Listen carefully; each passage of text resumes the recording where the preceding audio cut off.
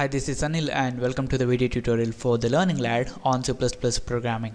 So in the previous tutorial we have learned how to pass multiple parameters to a generic function and that multiple parameters were of the same generic type. So here in this tutorial I'm going to teach you how to pass multiple parameters, and that multiple parameters are going to contain some standard data types such as int, float, char, string, etc.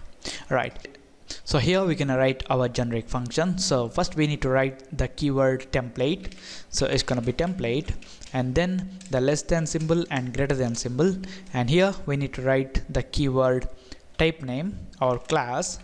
I'm gonna write type name, and then we need to write the identifier name, and let's say capital T, and then we need to write the return type of our function. Let's say void, we're not gonna return any values, and then the function name, which is display, and here this display function is gonna take multiple parameters, and the first parameter that this display function is gonna take is unknown right now, and it will be known in the compile time. So I'm gonna refer this identifier T, and let's say X, and then we're gonna pass an integer value. So I'm gonna use int, and let's say Y.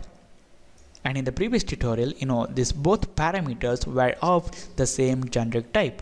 Here, this first parameter is a generic type, or the type of this first parameter is unknown, and it will be known when we compile this program. And the second parameter is a standard data type, integer.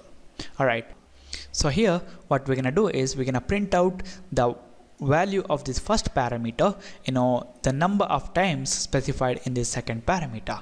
So this way what we're gonna do is we're gonna use a for loop, and here I'm gonna create a loop counter variable.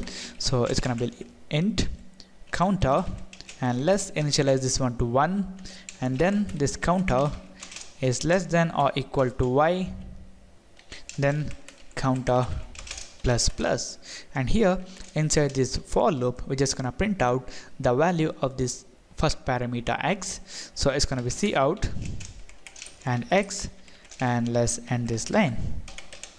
Alright, next we need to prototype this function. So I'm gonna copy this and I'm gonna paste it here before my main function, and in my main function I'm gonna call this display function. So it's gonna be display, and I just gonna pass a value of 10, the generic type here, the first parameter, and then I'm gonna pass, let's say 3. Now when we call this display function, the compiler is gonna come to know that okay, the first parameter that this display function is gonna take is gonna be of type integers, and the second parameter is predefined, which is of type integers.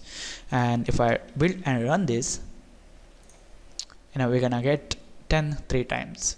Now I'm gonna pass, let's say Anil Shetty, and if I build and run this, it's gonna print that 3 times. And if I change this one to, let's say 8, and build and run, we'll get 8 times. And similarly, I can pass a floating point value here.